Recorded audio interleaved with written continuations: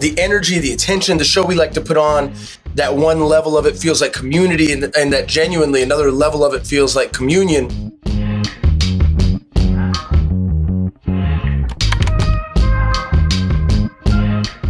We hope and believe that people can walk into a Johnnyswim show and walk out a little bit more excited about the next day, a little more brave, a little more hopeful, a little more in love, feeling more loved, feeling seen, growing up playing music, Amanda growing up in an iconic household of musicians, us both growing up in church.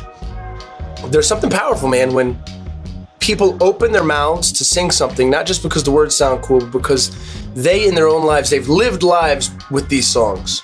I think it's significant what happens. I don't know what language to use for this either. I just know that there is so much potential in the room when we get together and we start singing songs and we activate. We have a conscious, at least us on stage, there's an active consciousness that this could help somebody.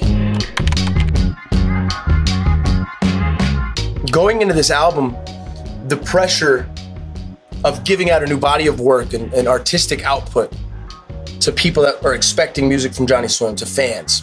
And that was really our focus. It wasn't, sure, we want to make new fans. Sure, we hope we want to grow every time, all that stuff. But you know, if you've been craving a Johnnyswim album, what are we going to give you? And it was really exciting to sit and just make what we wanted. We wanted to make truly a Polaroid picture of our artistry. And I think we did that. I believe we really did that with this album, which also speaks to why it's eponymous, why it's called Johnnyswim. Because in the truest sense, this is us right now. This is us now, this album.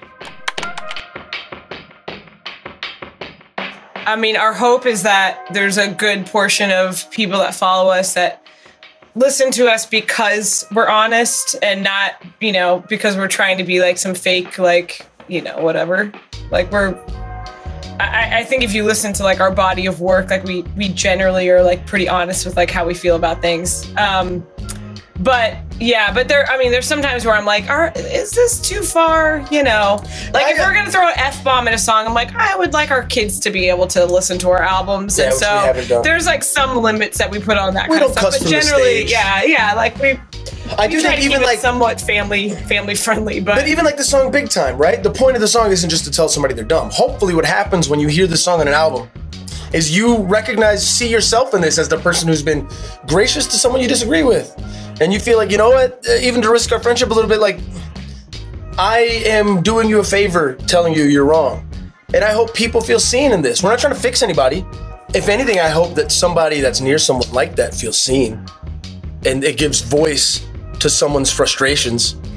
It gives melody to someone's own agony, you know?